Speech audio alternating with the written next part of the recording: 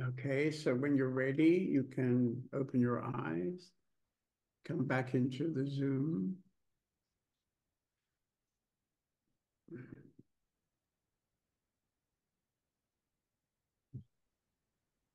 Yeah, it was intense. um, yes, there was not much happening. Mostly,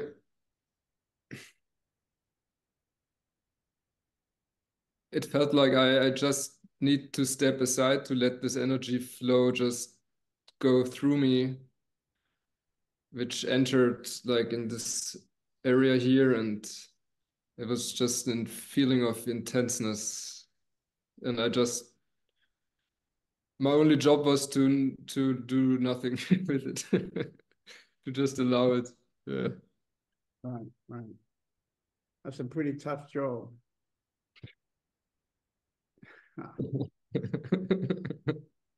Well, if you carry on looking like a monk and having your beard grow longer and longer, they'll be tapping on your door and they'll think you're the guru here.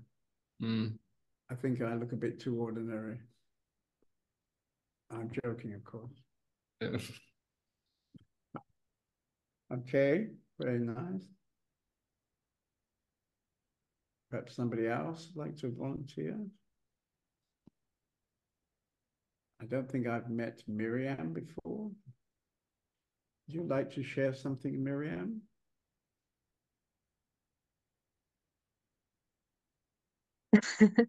Hallo.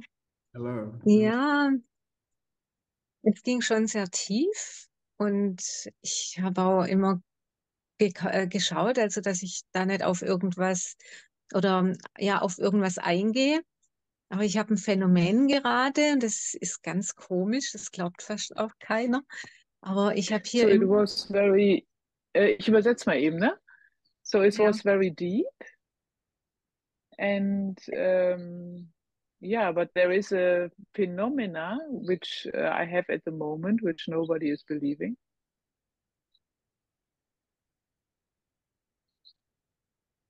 Maybe you tell Ja, us du about kannst weiterreden. phenomena.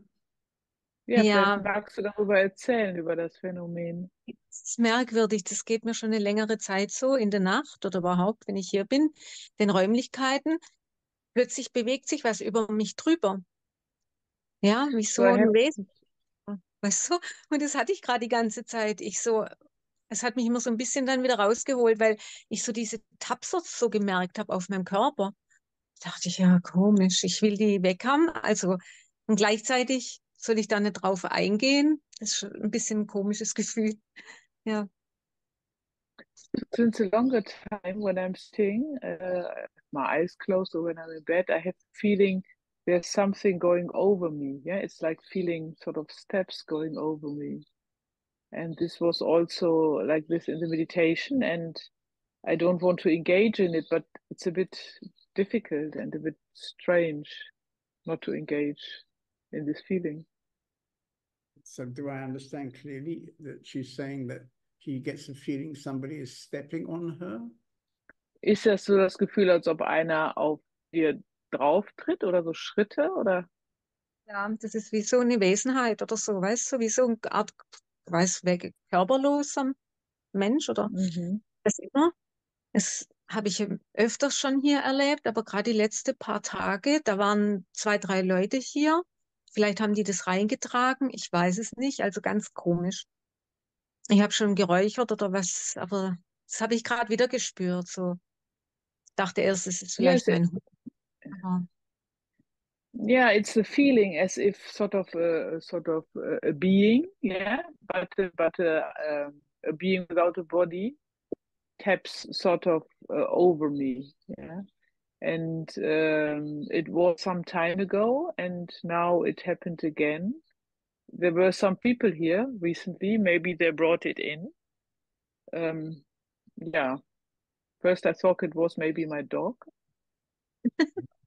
Well, it's interesting you say that because I mean, I've never really heard this before, But I mean, I don't think anybody's brought it in, you know, and left it sort of left something there. And so I was actually thinking it might be your dog, actually, because you have a nice dog, I think. I was looking, he was quiet. Okay. Ja, ich glaube nicht, dass das jemand hereingebracht hat. Yeah, We're going to see you soon in Spain, I think. yes. Wir sehen dich ja bald in Spanien, ne? Mhm. Good. That'll be nice. Yeah. Wow. Yeah, Yeah. maybe there'll be different steps in Spain. There'll be sort of Spanish steps instead of German steps.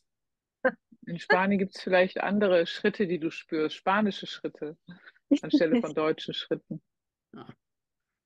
Aber ich bin in Spanien. I'm now in Spain.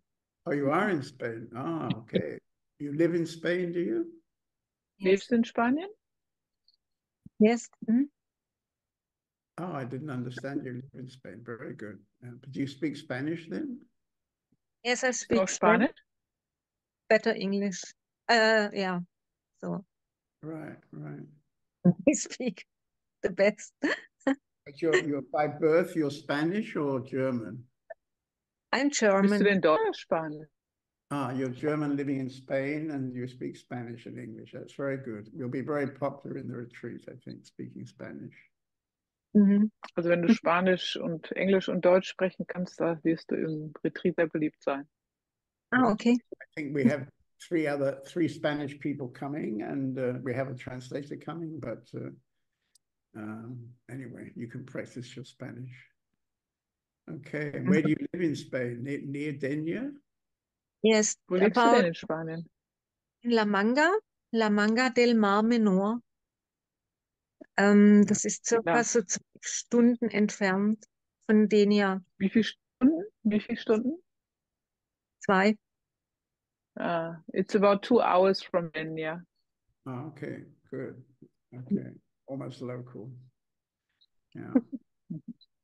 Okay, very nice. We look forward to seeing you soon. Me too. Ja, freuen wir uns, dich bald zu sehen. And you're bringing your dog, I think, yeah? Yes. I'm thinking about Und bringing der Hund kommt auch mit. my daughter. So your dogs be lucky if they come because they can walk them every day. Or the dog Ja, can ich überlege, ob ich meine Töchter mitnehme. Da hat der Hund vielleicht Glück, dass die jeden Tag mit spazieren gehen können. Mhm. Hey, komm mal. Na, Magnet. Okay, I think we have to go to our new blonde resident now. Is it blonde? Gehen wir mal zu unserer neuen blonden Mitbewohnerin hier. You want to turn your head left and right? Wow. Wow. Very good. Maybe we need to give you a new name now. We can call you Blondie. Oh, please not.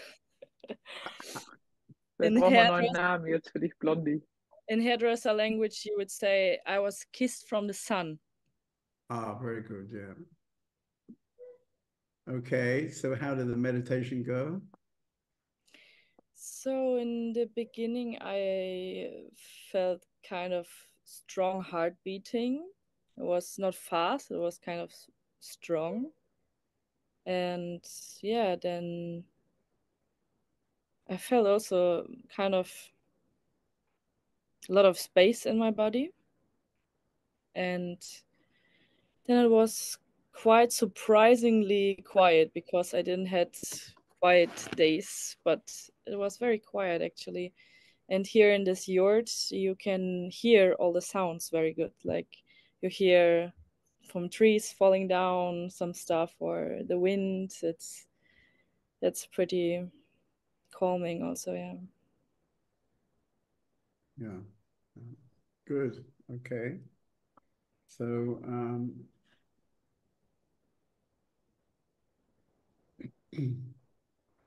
okay, so I'm going to introduce tonight's topic. So tonight we're moving on. There may be some new people. I just explained. I'm working through this book. Here it is. Pointless Joy of Freedom. I think maybe most of you know that we're talking about this particular book. And we've got as far as chapter 5, which of course is the throat chakra. If you remember last week, we were on the heart chakra, which is in the middle of the main energy centers. There's 3 below and 3 above. So now the energy is beginning to move out, and we come to this energy center, which is creativity and communication. And also we're talking about it in the context of surrender. If we want to live in a way of surrender, then we need to understand that we have the ego, our personal movie running on and on. And we have something else, which we can call the essence. If we want to live in a deep surrender, then we want to surrender to the essence, not to the ego.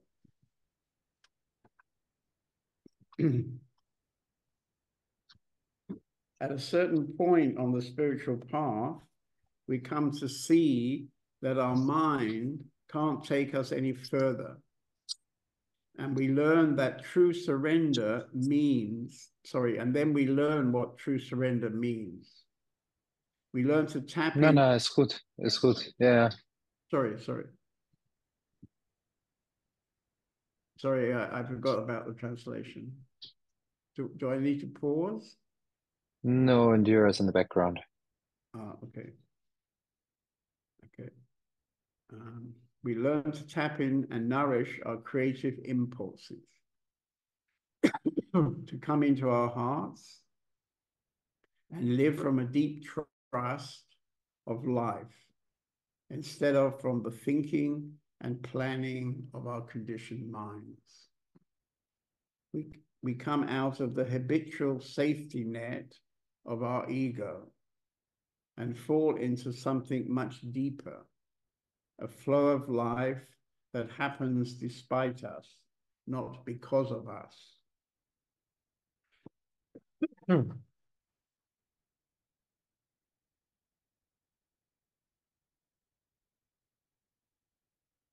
the first chapter we're going to look at is the one entitled Creativity. And there's a quote there from Osho. And that is the essence of wisdom, to be in harmony with nature, with the natural rhythm of the universe.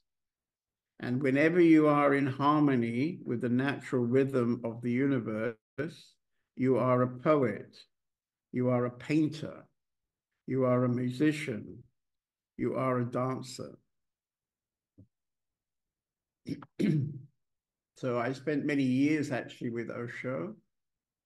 And in fact, I don't often particularly talk about Osho, but today we have a visitor, Monica, and she spent many years with Osho. And so we had quite a long talk about Osho, swapping a few things about Osho. And we could both agree that the biggest value we both gained from Osho was learning to meditate and doing lots of different styles of meditation. And then also how he often talked about self-awareness.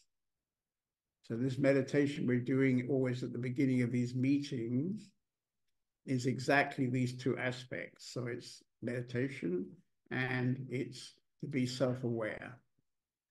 So though I don't consciously kind of credit Osho, I mean, the influence inside myself is certainly coming from Osho. So as some of you know, he was a bit controversial. I think in those days, the German news magazines used to enjoy making, a weekly scandal about Osho. And so he became famous in Germany, but maybe not for the right reasons. And the best English newspaper also sent a reporter, and he was probably also instructed to find some kind of scandals. But in fact, this rather well-known news reporter from England, was very impressed with what he found, and he wrote 3 articles very positive about Osho. So it's kind of interesting. I don't suppose that would have helped the newspapers to sell more, but anyway. So he enjoyed, actually, I could say, he would enjoy provoking those kind of newspaper people. So probably when he would know that there's somebody in the audience, he would be particularly naughty. And he did this particularly strongly in America. When he lived in Oregon, he was in silence for several years. I don't remember, maybe 3 years. He was completely in silence and didn't make any public talks. And then he decided to come out of silence. So he invited the world press to come. And we were living, I was there at the time, and we were living on a ranch in the middle of nowhere in Oregon. And every night, one of these journalists would arrive from Singapore, Australia, England, wherever they came from. And it was very interesting how Osho was very clever, because he invited to witness this interview, because they would interview him. He would invite closer people. But other people like John David, we were invited to make a lineup outside the interview. And Osho would arrive in his car, which was always a beautiful Rolls Royce. And then he would come out of the car, and as he walked down between these 2 lines of people, he would start to kind of stop in front of people and start dancing with them. Maybe not your idea of dancing, but it was a kind of dancing. And this was amazingly scary. This was amazingly scary. So as he approached down the line, got closer and closer to me, I could feel how my whole system was kind of cramping up. And finally, he didn't stop, luckily, but as he passed by, I was like, good. But it was anyway a very nice way to meet him, you see, because we didn't have usually much contact to Osho. He was living very much alone and very much separately. So it was almost impossible to have any kind of personal meeting. But that was his way of offering a personal meeting. And he had various other tricks to offer personal meetings. Another was, after this period of being in silence, well, during this period of being in silence, he got used to driving a Rolls Royce himself, and he would drive out of where we were all living together, and he'd drive out onto the public roads. And this was very exciting for the local people. And so almost every day there was some kind of scandal in the newspaper that, you know, he'd driven the car off the road, or this had happened or that had happened, and so on. They used to call him the bagwan.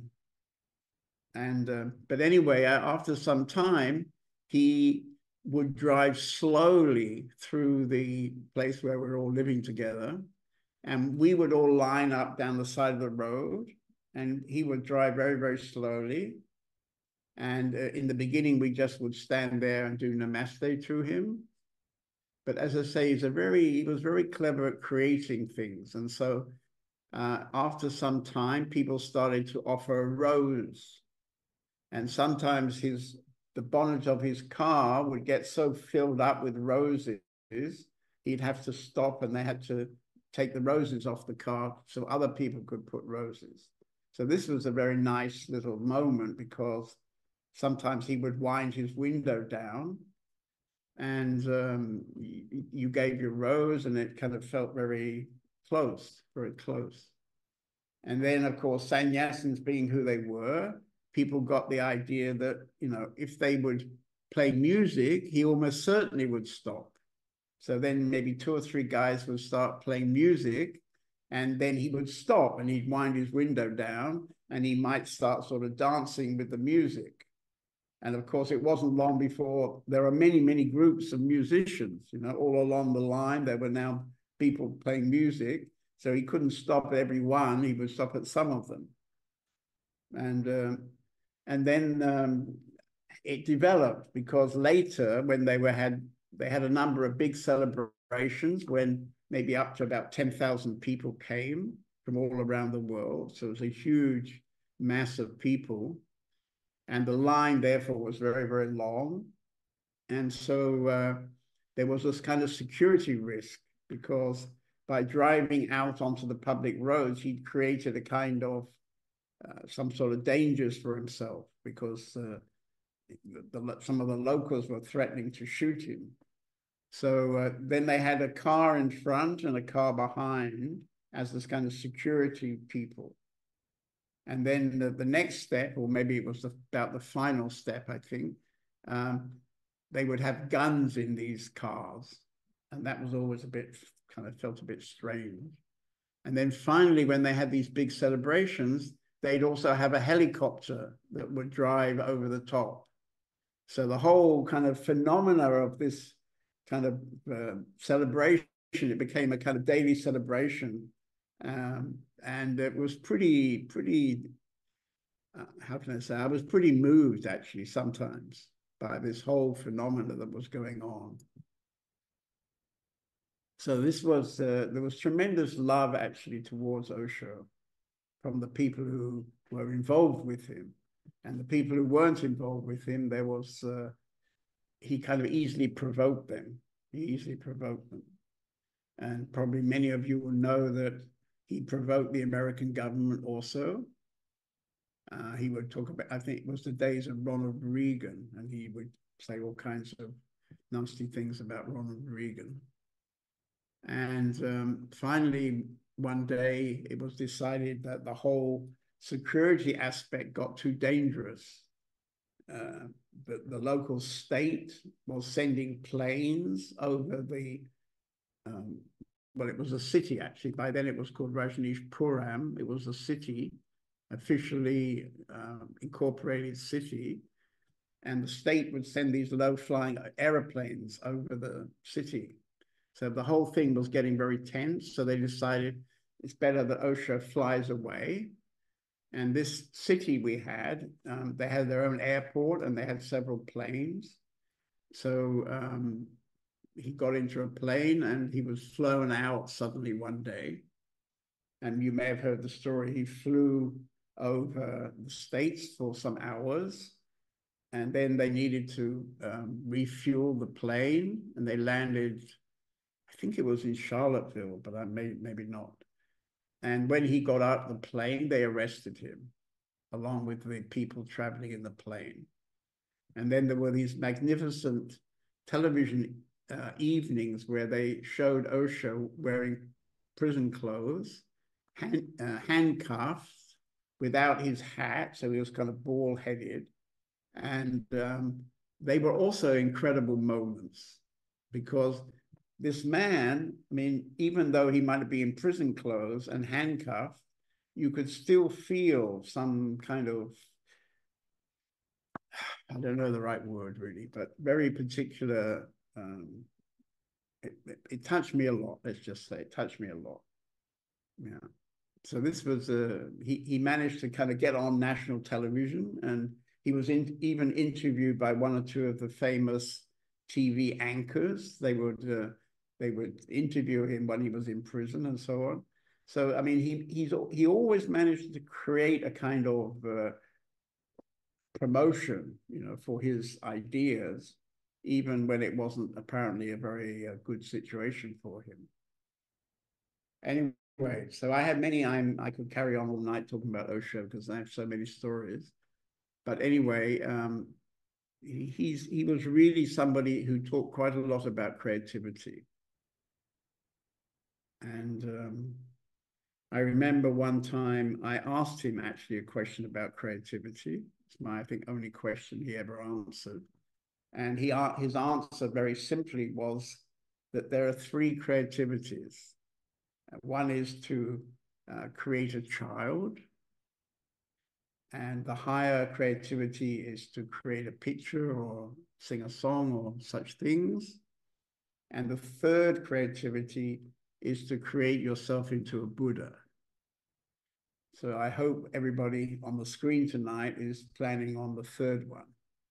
And this is actually very, very beautiful. The idea that we can create ourselves into a Buddha.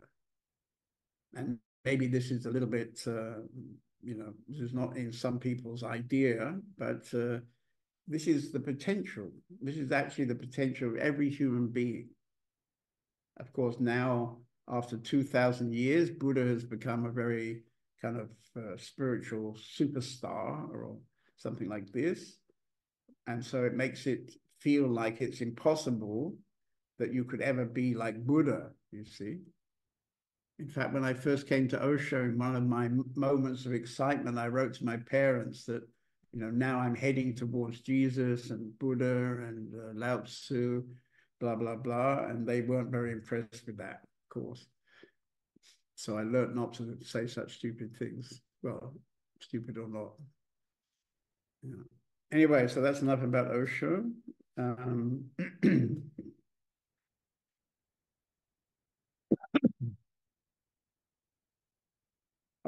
Yeah. So one of the things that has always been clear to me that, when you try to paint a picture or to make a sculpture, I mean, if you're there and you have some idea, I'm going to paint, a house with a dragon on the roof or something, then it comes very much from the ego. It comes very much from the mind. It's some kind of idea, your idea. But there's another way of painting or another way of dancing where you are not really there. You can say there's an absence painting. And I have this example of Michelangelo. So Michelangelo was learning the trade of cutting stone, being a stonemason, when he was already a young man, maybe a teenager, maybe, I don't know, 12 years old. So this was in the tradition of Florence where he was living. And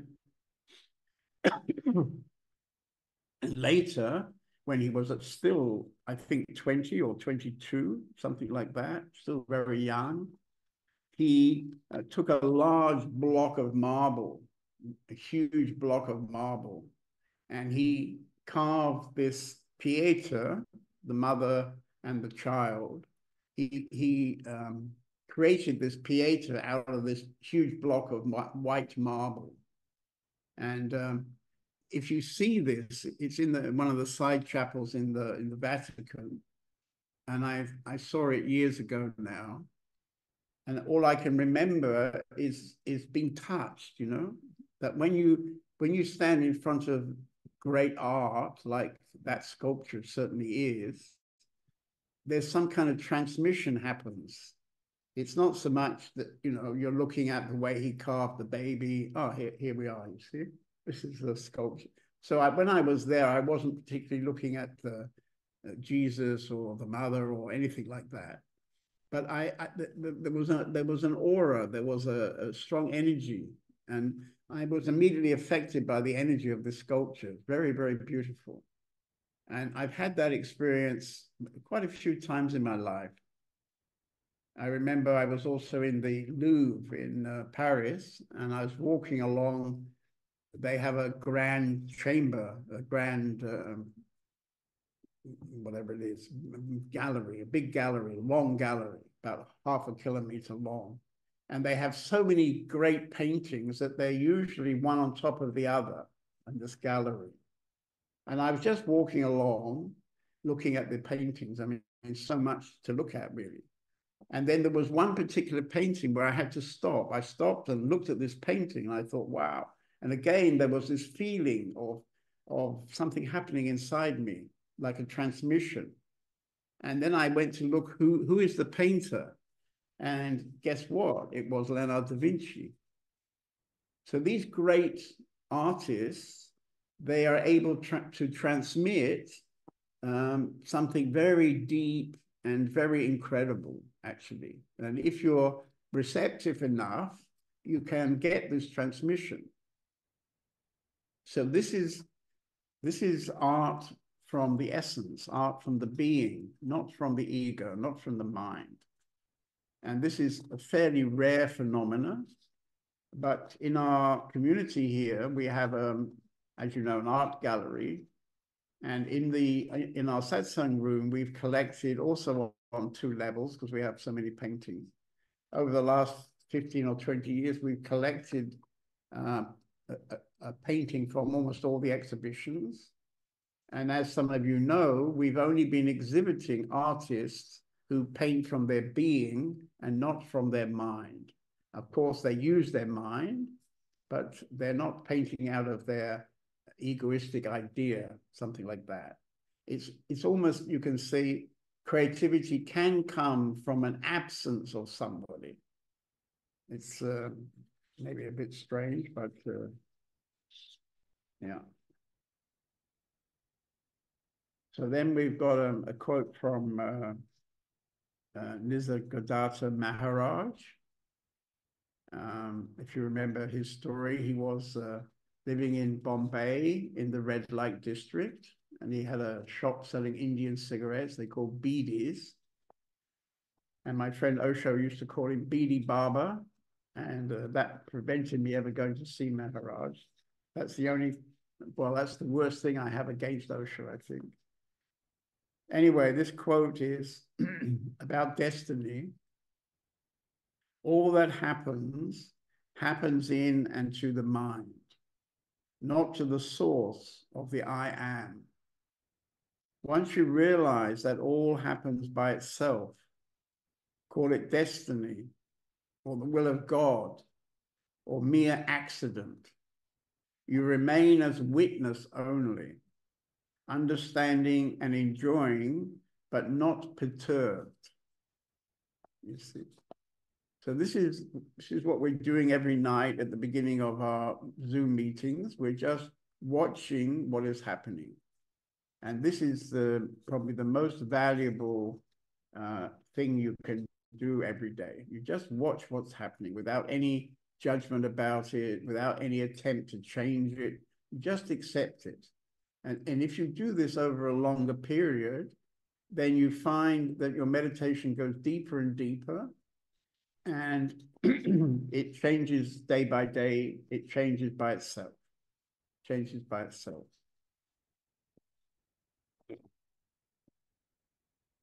Most people have the idea, I am doing my life. The whole education system, all of society is based on this idea. I must say, when I recently have been going out to meet doctors, because I need some doctoring soon. When I go out to meet doctors, then I meet their secretaries, and then I meet maybe a couple of the patients, or maybe I don't talk to them, but I can just see them, feel them. You can just sense that these people are completely living in a kind of, I am doing my life. And this is very, very superficial, very superficial. So what, of course, we're trying to do in the Open Sky House is to come much deeper inside. In fact, today I was talking to Monica. She's going to write us a review, because she was telling me today that she finds the Open Sky House, the people being very grounded, very open, very heartful. So she has a very positive experience in the couple of days she's 2 or 3 days she's been here. And of course, when we live all together day by day by day, we don't realize how nice the water is in our goldfish bowl, you see. So I thought it was very sweet that she was giving so many compliments, and she's going to write something, and then I'll send it around to everybody.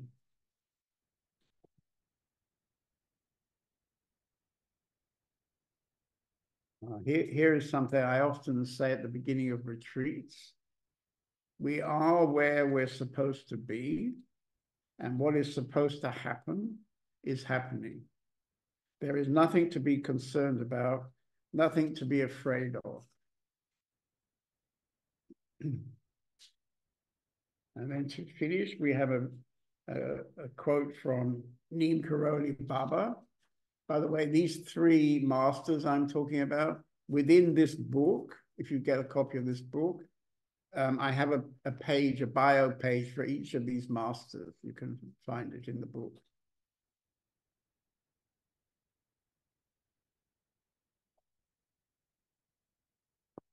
The real contentment comes only through the grace of God.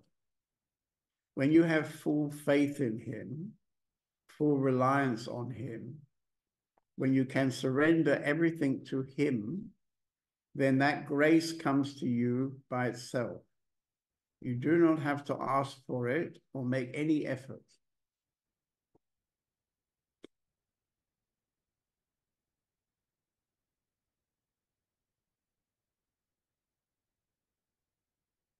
So this is a very beautiful quotation, actually. And most of you know Neem Karoli Baba. He was a kind of superstar guru, you could say, superstar guru.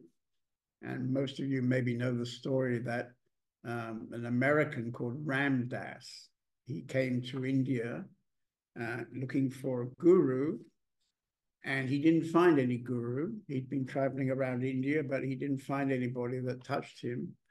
So he went to Kathmandu and he was waiting in a five-star hotel to fly back to the States. And then there's this story that this hippie guy came into the coffee shop, long blonde hair and long beard. They started talking. And after some days, I think it was some days, they both went back into India and they walked together through India, and they ended up by meeting Neem Karoli Baba. And the night before they got to Neem Karoli Baba, Ram Dass had been leaving his room in the evening, going out into the night and remembering the death of his mother. She had died from some problem with her spleen. And then the next day when they came to Neem Karoli Baba, he was sitting, I think, on a hill, on the grass of a hill. And Ram Dass arrived in a jeep that he borrowed from a friend. And the first thing that Neem Karoli Baba said to him was, "Would you like to give me your jeep?" And this was completely shocking for Ram Dass, you see, because he had a sort of judgment about Indian gurus, that they always want to take your money. So he got a very bad impression, and he was, very much judging Neem Karoli Baba. And then Neem Karoli Baba suddenly said to him, you were out in the night and you were connecting to your mother's death by spleen, or something like that. Yeah. So then immediately Ram Dass completely changed from his judgments, and he became completely touched, and some kind of inner surrender happened in that moment.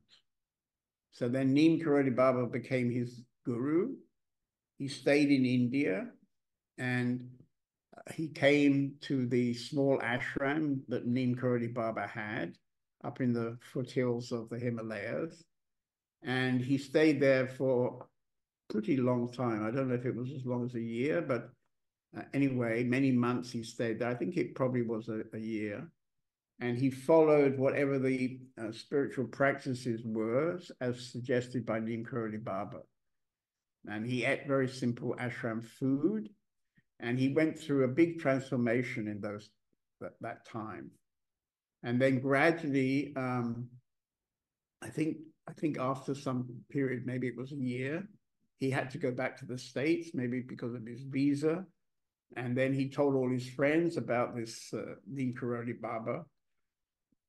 And so later there was a group of, I don't know, about 25, 30 people from the States who would sit every day with Neem Karoli Baba.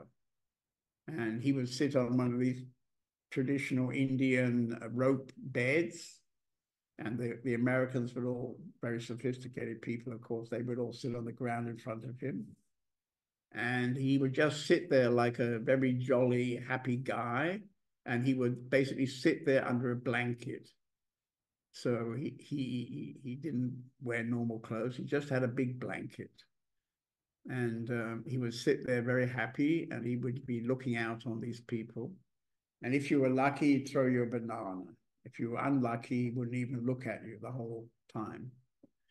So he played with these people, you know, he was constantly playing with them, and he had this enormous ability to know what people were thinking. So if you were thinking, then you wouldn't get a banana. So if you wanted a banana, you had to get quiet pretty quickly. And so his teaching method, if you like, was pretty primitive, but his inner power was enormous. I could tell you other stories, which maybe I've told you before. So he's always been somebody that I felt very attracted to, but here he is under his blankets, you see. And that looks like apples or something he's about to throw at these Americans. Maybe, yeah, I think it looks like an apple.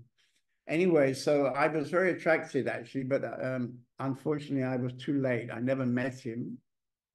But I had a miracle one day because when I was in Lucknow, there was a week where Papaji decided to go traveling, and I had nothing to do for a week. And there was an advertisement from somebody who was offering to rent a small house. And I went to see this house, and I got talking to somebody. He was sitting there smoking beedies, not looking particularly spiritual. But anyway, he told me that he was going to meet the close disciples of Neem Karoli Baba. He's going traveling to Neem Karoli's ashram in the Himalayas, in the foothills of the Himalayas. And after we talked together for a while, he said, well, if you want, you can come with me. So I was completely shocked, but I immediately said, yes, I have to come. So it was a very funny week because he didn't really like me very much. I was talking too much. In those days, I was not very cool. I wasn't very cool. So, but anyway, we went on this trip together. And so I met the closest people to Neem Karoli Baba, which was really amazing. And of course, they all shared their stories of Neem Karoli Baba and so on.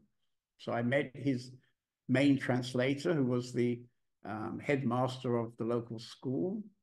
I met very close, well, 2 or 3 very close disciples, actually, who in their own way were also remarkable people.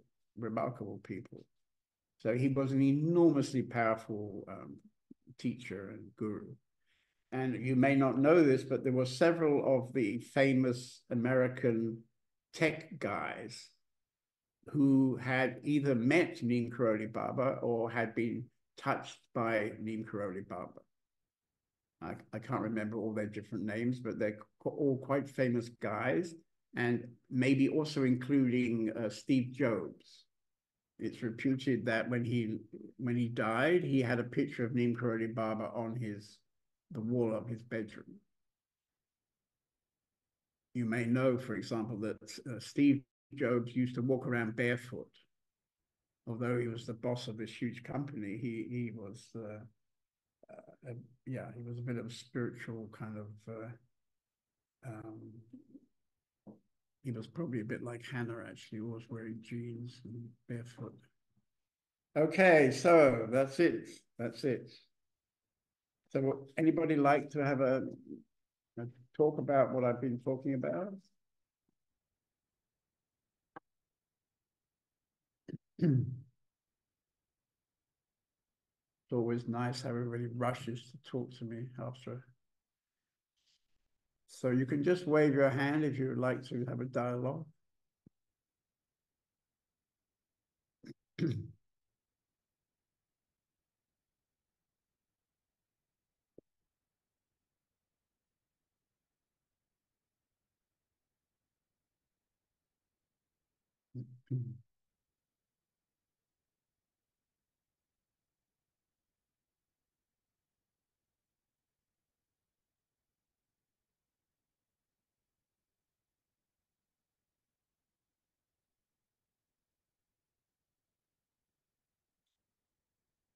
Okay, so we'll go through older wisdom first, and then we'll talk to Blondie. Okay, Parvati. Yeah, I like to ask you, for a very long time now, I have always this very quiet space. The mind is quiet, but I have still the feeling there is not something which needs to come, or something what it didn't happen yet. And so my question is, sorry, what do you mean? You say that most of the time you're quiet, but you still have the yeah, idea that something else is meant to happen. yeah, this is in the background here. Something is not missing, or And what is missing, do you think? I think it's when you talk about the space, then you always say and fall deeper, and for me it's not deep. It is always the space in total around me. There is not that I feel the deepness. I feel more. And do you sometimes, maybe in a meditation, experience something deeper? What you call deeper?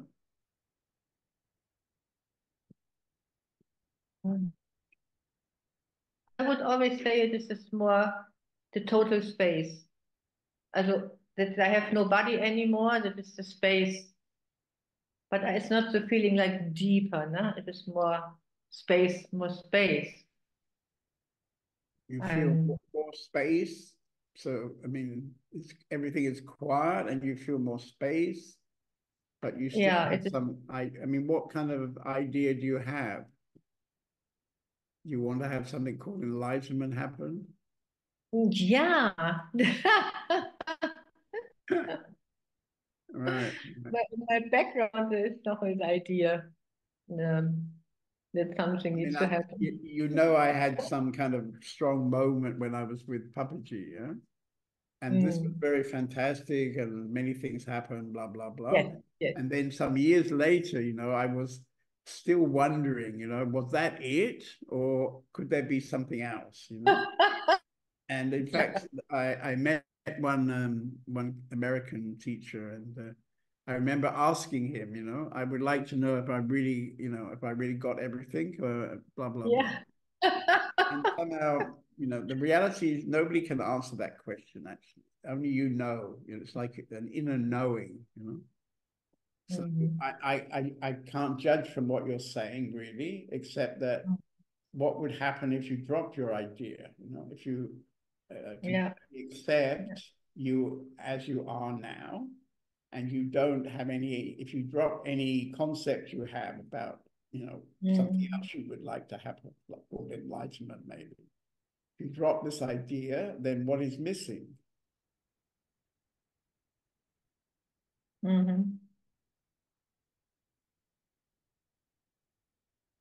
How does that feel? Not so good? You still want the Big Bang to happen? Yes. The Big Bang. But it's good to talk about it, because I always hear, I know maybe it's not a bang, but maybe to talk about it, then it makes more clear. So if you think back to a few years ago, yeah, and you think back then, and you're aware of how you feel now, do you think something has changed between that time a few years ago and now? Is it fundamentally the same? You had the same kind of desire back then as you have now?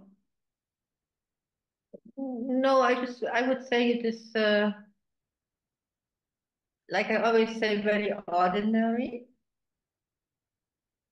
I have the feeling it's very strong ordinary, that life is ordinary, and it's also okay that it's ordinary. No? And you'd like something more special, really? No, this is good. It's more ordinary. It's just simple and ordinary and fine. But this little idea, this is still, sometimes it is still there, I would say. So maybe you start just to look at that, you know, Yeah. part time. You just look at what it is. What is it always the same kind of desire you have, or does it change? And if you look back over some period of time, has it, you know, was that thought there before 2 years ago or something? And has it still the same thought? You know, probably you'll start to laugh at some point, because we can't just trust what's happening, you know, because in a way, what makes enlightenment special is that it's ordinary. And because it's pretty ordinary, you know, the disciples always have to write fantastic stories, you know. So, you know, most of the traditional well-known masters, they have great stories about how they got enlightenment, you know, very special stories. And but I think these stories are made by their disciples because they wanted their master to be special.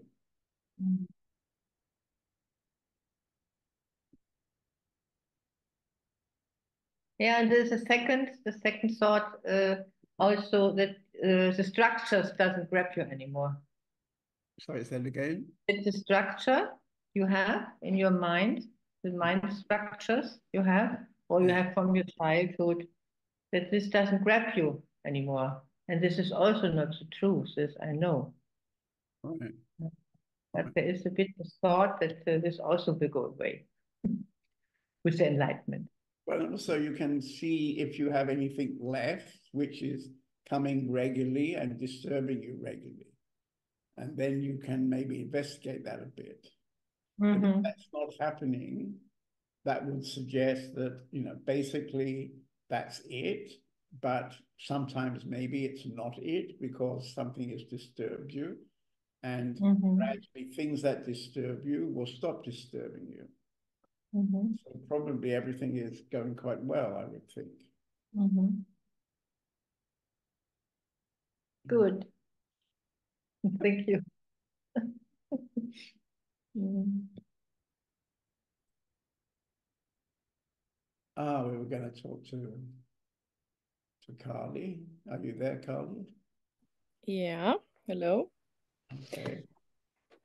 Yeah, I wanted to share about this creativity part, that I noticed this a lot when, for example, I'm singing in the mantra band, and when thoughts start to come up, then I play a wrong note or something happens, you know. It's the space when there's no thoughts, when it can really flow. And yes, so this creativity is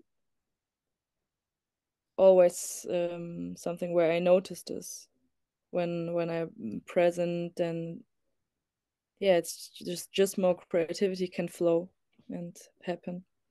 I mean, you have rather a good ability to be creative, and you have rather a good ability to kind of sabotage that. Yes, very strong. Right, right. And this is also the other thing, this surrender to the existence. I really don't know why this sabotage is so strong in me, but it's like I can really see the moments where it feels like almost I can choose. Do I follow now my old pattern or not? And often it's the pattern, the structure. So this is I don't know. Well, it changed, of course, already since being in a community, but I feel sometimes frustrated how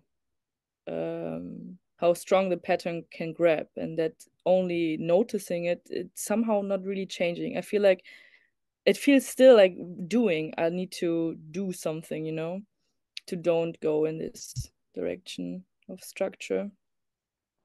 But, you know, my observation, and I've told you this several times, is that, you know, when you're being creative, you're really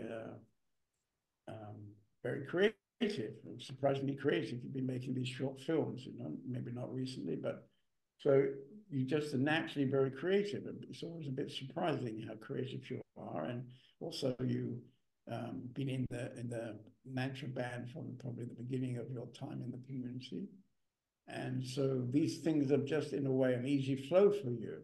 Yeah. Then you're also quite attached to some concepts you have about your family, about how an older sister should be, and such things, you know.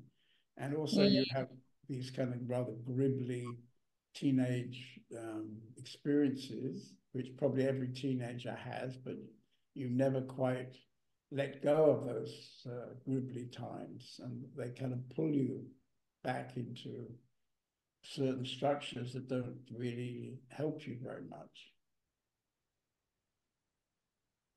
But maybe all that sundown in Spain has had a good effect.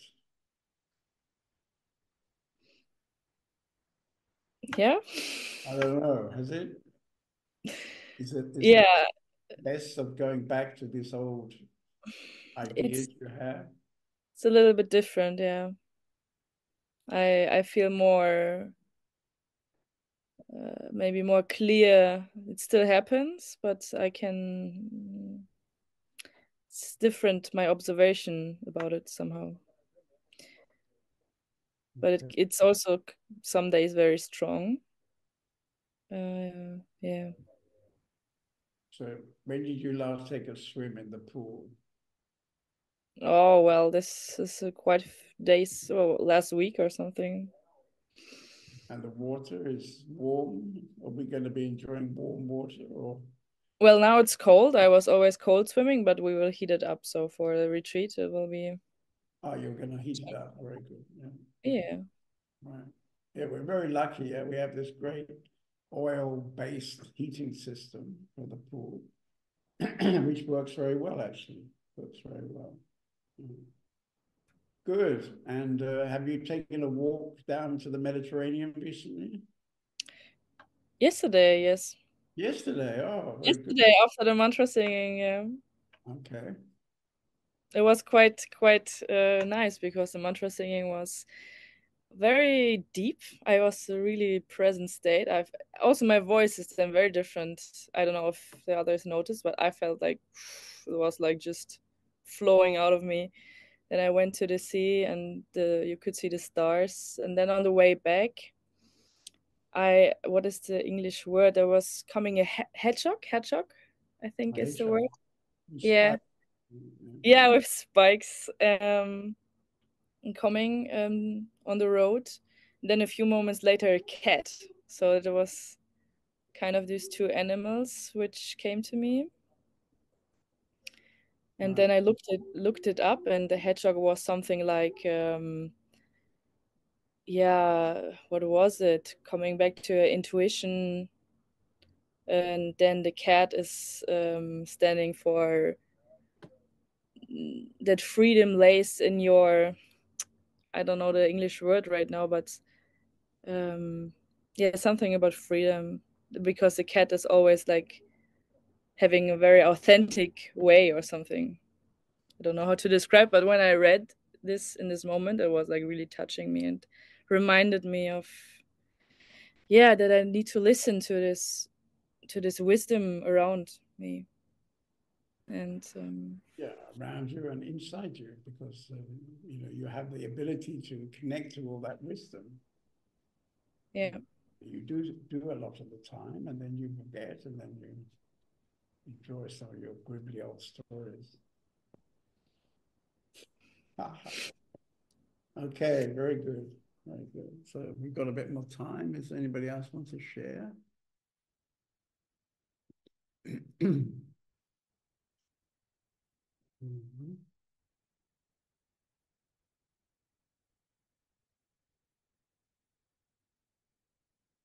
What about Jaya? Would you like to share something, Jaya, from this evening's topics about surrendering?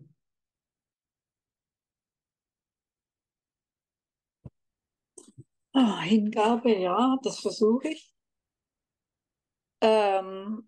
Ich versuche nicht nur spezielle, tiefe Erfahrungen zu haben, sondern ich versuche jeden im Alltag auch möglichst, ja, viel Gewahrsein zu haben in jedem Moment, oder ja. So I not only try to have special deep experience, I try to be aware in daily life every moment. Right, right. Yeah, that's good. It's very good, of course. Ja, das ist sehr gut. Ja, ich merke auch, dass sich das stetig ein bisschen vertieft. Yeah, and I can see that this constantly is deepening. Right, right. Yes, and I mean, you've been coming kind of regularly over the last period of time, I think maybe 2 years, and it seems that Ja, there's seit ungefähr something. 2 Jahren kommst du ja regelmäßig und es scheint, als ob sich da was geändert hat. Ja, aber ich mache noch immer viele, ich praktiziere auch für mich viel. Ich glaube, die Meditation ist seit ungefähr 2 Jahren oder so regelmäßiger. Davor habe ich auch meditiert, aber nicht so regelmäßig. Es kam einfach, ja, so schleichend immer mehr. Aber ich versuche ja schon seit vielleicht 20 Jahren. So since 2 years, I'm practicing regularly. I'm meditating regularly. Before I also meditated, but not so regularly. I mean, altogether, I'm practicing since 20 years. Right, right. And also in the last time, I don't know if it's the last 2 years, but things on the outside are also changing, yeah, because you, Yeah, many years perhaps of wanting to leave your husband, you did leave him. im Außen haben sich ja auch viele Dinge verändert in der letzten Zeit. Du hast ja viele Jahre, wolltest du deinen Mann verlassen, aber hast ihn nicht verlassen, bis du ihn dann endlich verlassen hast. Ja, aber ich habe immer das Gefühl, ich weiß, einerseits denke ich, vielleicht war es falsch, aber ich weiß, dass es gar nichts Falsches gibt, zum einen. Und es ist auch so auf eine Art zu Ende geführt worden, dass es ist egal, ob er da ist oder nicht da ist oder ob ich ihn mal treffe oder nicht. Oder es, es berührt mich nicht. Sometimes I think maybe it was wrong, but I know there is nothing which can be wrong. And also in a way, it was sort of like a thing which came to the end, and it doesn't touch me anymore. Right, right. And are you still friends together? Sometimes you meet, sometimes you can be just friends. Seid ihr denn noch so befreundet miteinander und seht euch ab und zu? Nein, befreundet kann man nicht sagen. Es kann sein, dass er mir mal noch Post vorbeibringt. I wouldn't say we are friends, but it can happen that he passes by and brings some mail. Okay. Yeah. Okay, so I want to finish with to tell you something. So recently, in the last 2 weeks, we've been putting up on YouTube the original Blueprint interviews. So Also ich wollte sagen, dass wir auf YouTube. Oben, du musst mich ausschalten. No, not on YouTube, yeah. On YouTube, we're putting up the original Blueprints interviews. So, okay, translate that. She's again in the background translating. Oh, in the background. Oh, okay. So these interviews were done about 12, 15 years ago. I started in India, and then later I also interviewed Western teachers. And we're beginning to put these up on the internet.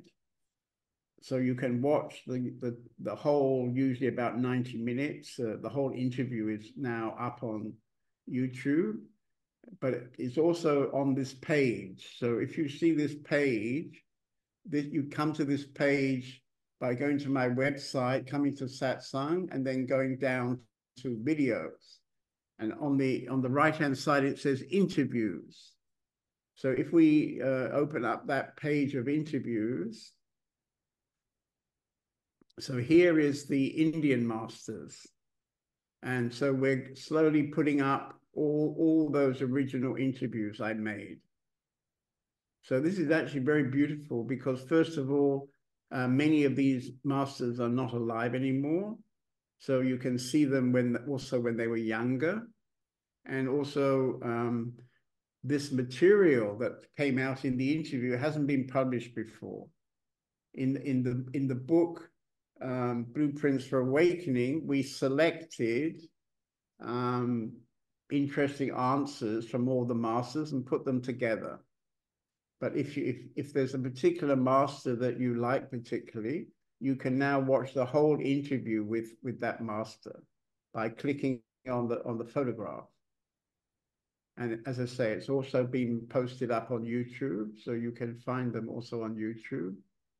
So I think at the moment, we're going to put them all up, but at the moment we've got about, I think 6 Indian masters and maybe 4, 6, I think now, Western masters. So this is an enormous resource actually, and I was surprised when I looked at some of them, how young they were when I did the interviews. The original message I got was to go and interview the Indian masters before they passed away. And now they're almost everybody has passed away. I think,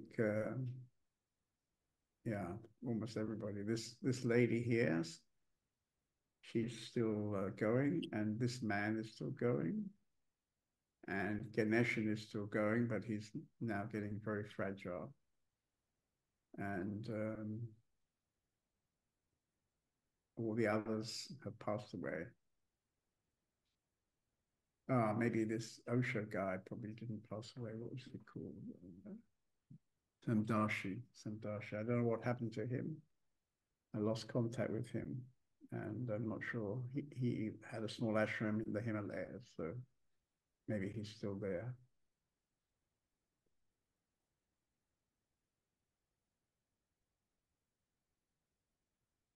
Okay, and I think you've all had the recent newsletter, and so you all know that in 2 weeks' time I'll be in Denya.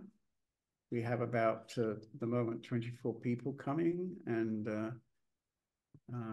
it should be exciting to see what's happened to the house and garden, because since already last year, we are continuing to renovate. We put now solar panels, and we've got a brand new gate. So now when you arrive by car, you can click and the gates open automatically. So it's quite a nice, it's making the place a lot more usable actually. And we also have a new bathroom. The living room bathroom is now as exciting as the one we had on Hockney room on the other side. So there are many changes, and everything is very good there now. So, okay. So I see some of you in 2 weeks, and I'll see the rest of you, or all of you, next week on Thursday.